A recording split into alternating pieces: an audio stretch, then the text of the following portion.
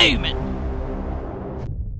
You're watching East Anglia. Angrier. Anglia. Angrier. Anglia. Angrier. You're watching East Anglia on Mustard TV, yeah! I'm angry about my staff problems. Right, every morning they start work at 8:30. What do we want to do as soon as they start work? Have a cup of tea. What really grinds my gears? Flaky people. I'm walking in the street, right, and people just stand, don't they? They don't move out of the way.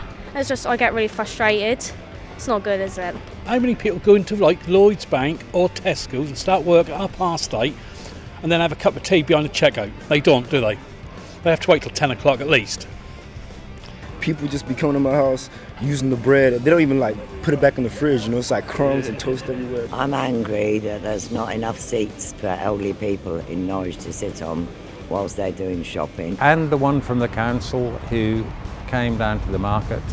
We have to ask the public what to do with it. Seems all the public wanted to do was jack the rent up and the rates. When people put milk in the tea first.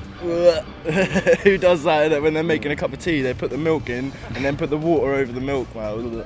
That market has been there since Noah's Ark got stuck under Carrow Bridge. Norwich were losing that day as well. I go and eat my KFC and this girl just comes along and just takes my hot wing. I sit there, I'm like, I've only got a quid as well, you know? That's definitely one of my issues. You get all that like scum at the top when you stir it in, yeah, you know what I mean? Someone taking food off of my plate, but I'm okay with taking food off their plate. Diesel was always cheaper to make than petrol, and yet suddenly all the prices on diesel is a lot dearer, and I think that's wrong. I'm going to put pizza in, do you want any? No. And then I put pizza in and then you take a slice. It might just be a slice, but that's my pizza. I would have bought you a pizza.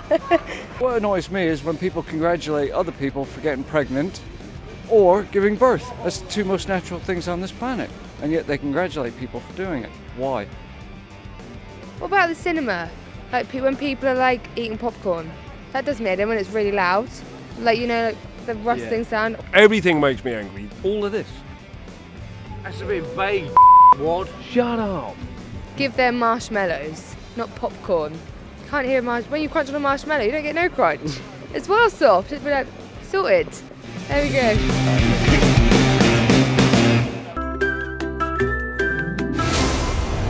I am fuming.